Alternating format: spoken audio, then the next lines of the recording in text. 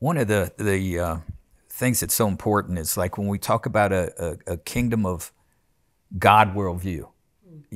What does that mean to you? What does the kingdom of God mean to you? That was the gospel of Jesus. You know, I was a Christian for some time before I really discovered that Jesus proclaimed the gospel of the kingdom of God. Yeah, I think when it comes to the kingdom of God, there's a few important things for me to remember. A lot of people hear that phrase, and I think in their mind they think this is idealistic. This is the way we wish the world was. And I think the kingdom of God, as I hear Jesus proclaim it, is three things. It is aspirational. It's the world. It's the way the world would look if God was fully and truly in charge. It's also happening. It's what God is doing in the world right now. God is creating that world.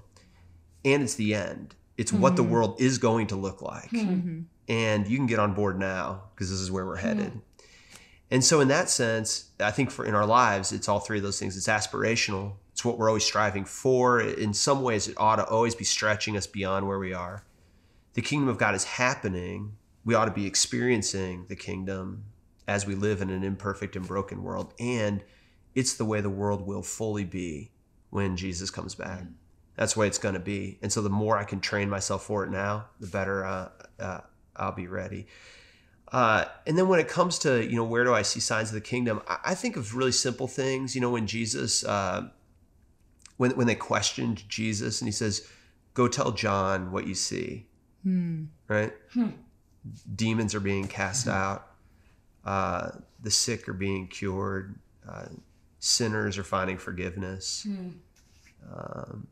I think when we see, at our Easter service, it was really simple, but I brought a guy up on stage who just testified to addiction that felt like an immovable stone in his life. And then Jesus helped him just rolled the stone away and he's living a new life. It was a demon just cast out. It's just one guy, but it's the kingdom of God breaking in and doing something impossible in a person's life.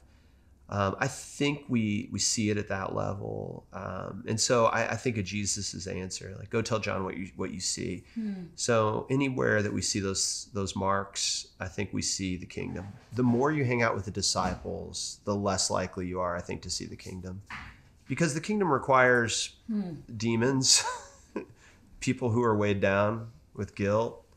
It requires places of broken, and you're in a place where you're watching Christ heal, forgive, cast out demons.